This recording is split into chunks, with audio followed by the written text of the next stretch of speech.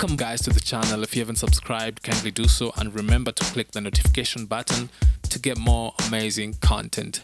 And with that, let's go straight to the video. So a company from Australia called Graphene Manufacturing Group has announced some interesting test results from aluminium-ion battery testing. This new type of rechargeable battery can charge 10 times faster than current lithium-ion units. While charging significantly faster, the new battery type also lasts longer and doesn't require a cooling system to operate. The company has been testing coin cell prototypes of the aluminium-ion battery ahead of delivering them to manufacturing partners and has disclosed some performance figures. The battery offers a power density of around 7,000 watts per kilogram, which is a massive amount of power, closing in on the power density provided by ultra capacitors capable of 12,000 to 14,000 watts per kilogram. The new type of battery has an energy density of around 150 to 160 watt-hour per kilogram, which is about 60% of the energy per weight of the best lithium-ion batteries available today. These batteries aren't well suited to electric vehicles at first glance.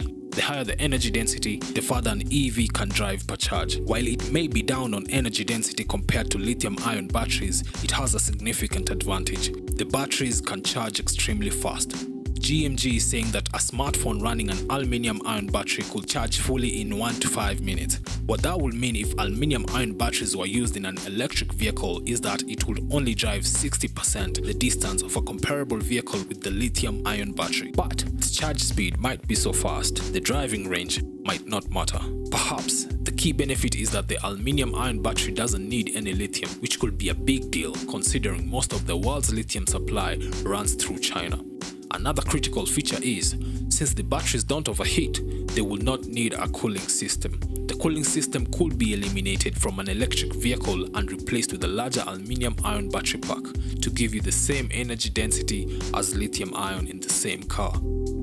Thank you once again for watching the video. I hope it was informative. Kindly like, subscribe and click the notification button.